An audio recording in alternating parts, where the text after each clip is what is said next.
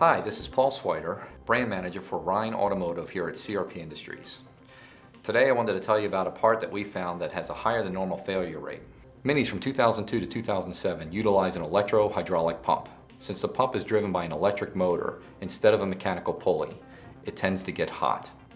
Furthermore, this pump is located directly below the exhaust manifold, adding even more heat to the system.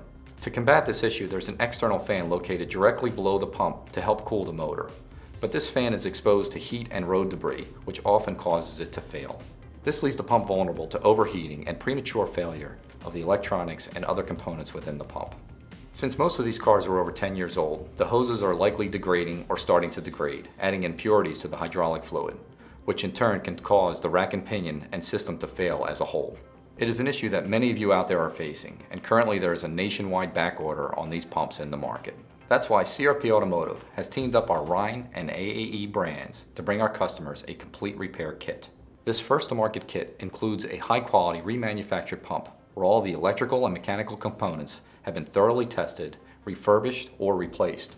We've also included a new fan, the high-pressure hose, the reservoir line hose, the return hose, and all the clamps and washers needed to complete the repair.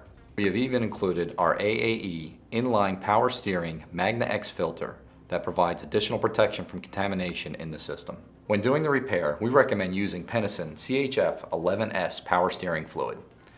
Adding the filter to the system, changing the hoses, and replacing the power steering fluid ensures the system will be free of particles and will perform like new.